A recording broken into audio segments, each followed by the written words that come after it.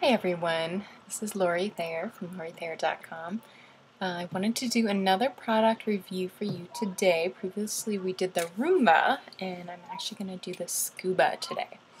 I bought the two at the same time originally, and as I told you in my previous video, I had to replace the Roomba a couple times. Really like that one.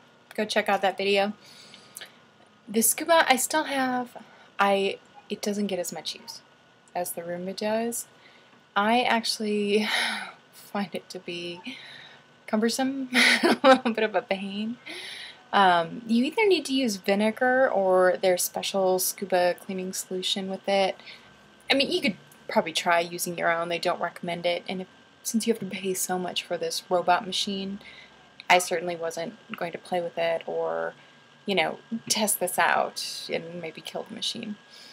I have a large space, it's kitchen and dining room, that I use it on.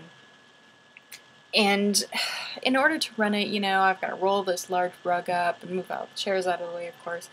And then I set the Scooba to go, and it feels like hours. I mean, it takes at least an hour to do all this space, because it does do a prep first thing, so you don't necessarily have to sweep first, although I always do.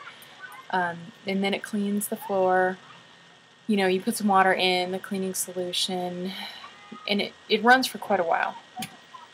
It does a fairly good job. I have no problem with the job it does. It's really loud and annoying to me.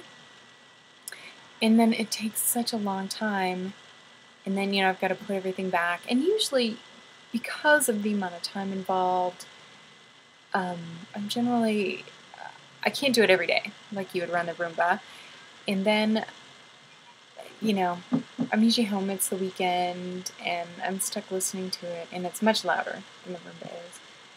And, yeah, because it takes so long, because of the really loud noise, I do not really bother with the Scooba.